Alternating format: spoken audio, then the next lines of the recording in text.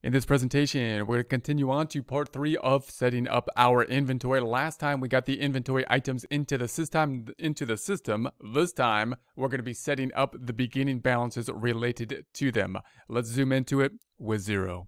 Here we are in the Xero company dashboard. We're going to be going to our products and services once again. So I'm going to go to the business drop down. We're going to go to the products and services. Last time we entered the products and services. This time we're going to be looking into the beginning balances. To do that, I'm going to go to the import drop down and I want to be looking at the opening balances. So the inventory items are already set up. That'll be nice and easy for us. Now we just need to put those beginning balances in place. So what I'm going to do then is I'm going to go down to this template. I'm going to put the beginning balances in there as of the end of last year. So all of the transactions I have for these beginning balances, because what I want to do in essence is get the beginning balances to be equal to that 2008.96 on our balance sheet. That's our beginning balances that we want to have in. This is the ending out of last year, beginning as of this year, 2020, when the new data is going to be put in place. That needs to be supported by the items. So I'm going to then download the template once again. So we're going to have our template that we will be downloading. And I'm going to take the information from the data that we got from our last accounting system and put it into this data. So here's our last accounting system. We couldn't add the 2 line items when we added the items, that being the quantity on hand and the unit cost in essence. So that's what we're going to add now, the quantity on hand and the unit cost. So I'm going to go back over here. I'm going to make these a bit larger. I've already entered the data, so this is going to be the data that will be included. I'm going to make it a bit larger. And so we can see this. So here's the ELP and the Epiphone, and it's going to the inventory account of the 1400. The quantity on hand, this is going to be the new information that we need to input. We're going to be inputting 1 for the ELP, 2 for the ER, 1 for the ER, for the ESH, 2 for the ESP, 1 for the GUSA, 2, and for the SSB, 1.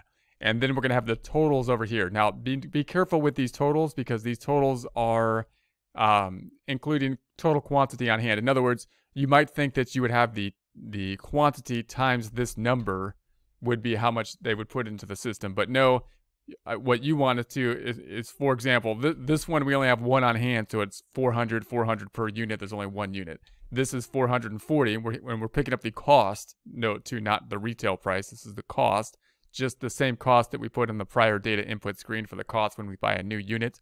And this is going to be the 440. Then this one actually has a cost or a unit price of the 640 divided by 2 or the 320. We're going to put it on the books at that 320 times 2, which is the 640. The Xero system will then take that number divided by 2 and put the unit cost on it'll have the unit cost, which will be that number divided by 2. And then we've got the 480. There's only 1 of those, and the same thing here. There's 2 of them. Total cost for the 2 of them is 608. When we put it on the books, it's going to take that, cut it in half for the 2 individual units, and then 1 unit here at the 328. So these are just the costs, but we need to pick up the total cost, not the unit cost. Now be careful for this last one. We're not going to be putting this last one to the account 1400. There's going to be a journal entry that happens here. One is the inventory is going to go up by the 1400. Where's the other side going to go? That's what we're going to list this account as of. So in other words, if this account goes up, then some other account has to be affected. We're going to wash it all out in equity. So we would like the other side to be hitting equity in some way, shape, form. So let's go ahead and see how we can do that. Let's say we need to pick up an equity account and see if we can do that directly. So I'm going to create another tab. I'm going to go up to our chart of accounts and see if we can pick an equity account that we want to be going to. So I'm going to go up top. I'm going to go to the accounting. I'm going to go down to the chart of accounts. I'm going to be looking for an equity account. So let's go on over to the equity. So let's go to the equity tab. It'll narrow it down for us. And so then we have the owner's capital, the owner's investment, the owner's draw, and the billable time, and the retained earnings. Now it says don't use the retained earnings. Why? Because I believe that's the one that the system usually picks to be rolling over the net income to retained earnings. But that's really kind of where it should go. So let's see if it lets us post to that one, because that's kind of where it should be. If it doesn't, then I'm going to put it into like the capital account, or I'll select another equity account. So let's try the 3900 and see if it gives us an error on it. So I'm going to put this one at 3900. I'm going to copy that down. So I'm going to copy that and paste that down and see if it says no, we're not going to do that. We told you not to post to that one, but so we'll try it. So I'm going to save this, and then we're going to put this on our old desktop. Notice it is a CSV file, of course. So I'm going to go to the File tab. I'm going to go to Save As. We're going to look to where do we want to put this on the old desktop. We're going to be browsing, and I'm going to put mine into this file. I want to be replacing this one that I did before that I messed up. I wasn't happy with it, the results, so I'm going to replace that one.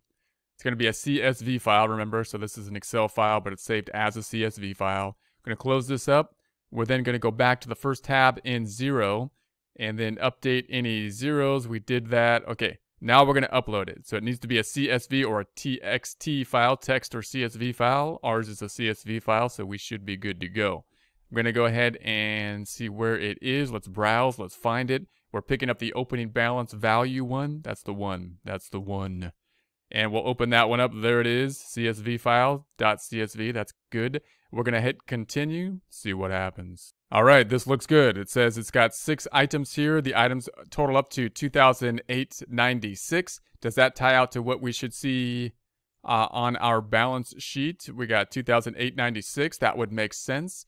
And then the inventory balance then was 0 before, and retained earnings was 0 before. It's going to be converted to 2,896 after, and the credit balance in retained earnings after of the 2,896. That looks like what we want. Let's go ahead and complete that. Let's see if it finishes this thing up, or if it gives us some kind of problem. No problem. I knew it wasn't a problem. I knew there wasn't going to be a right. Complete confidence.